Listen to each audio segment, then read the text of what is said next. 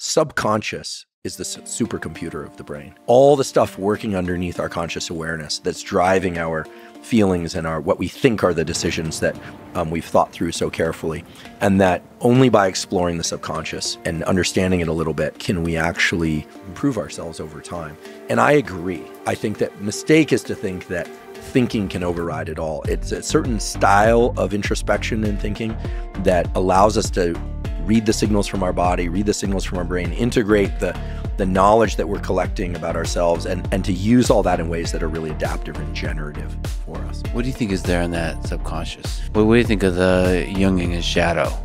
What's there? You know, there's this idea, as you're familiar with too, I'm sure, that this Jungian idea that we all have all things inside of us, that all of us have the capacity to be evil, to be good, etc., but that some people express one or the other to a greater extent. But he also mentioned that there's a unique category of people, maybe 2 to 5% of people, that don't just have all things inside of them, but they actually spend a lot of time exploring a lot of those things, the darker recesses, the shadows, their own shadows.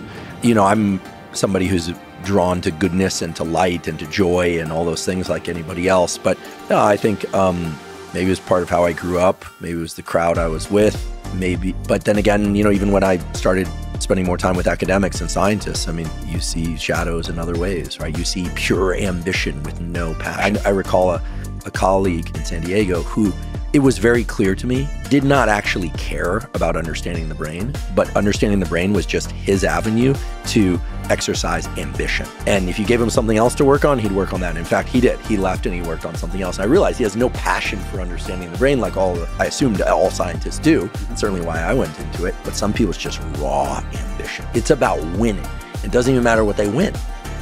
Which to me is crazy, but I think that's a shadow that some people explore, not one I've explored. I think the shadow parts of us are very important to come to understand. And look, better to understand them and know that they're there and work with them than to not acknowledge their presence and have them surface in the form of addictions or behaviors that damage us and other people.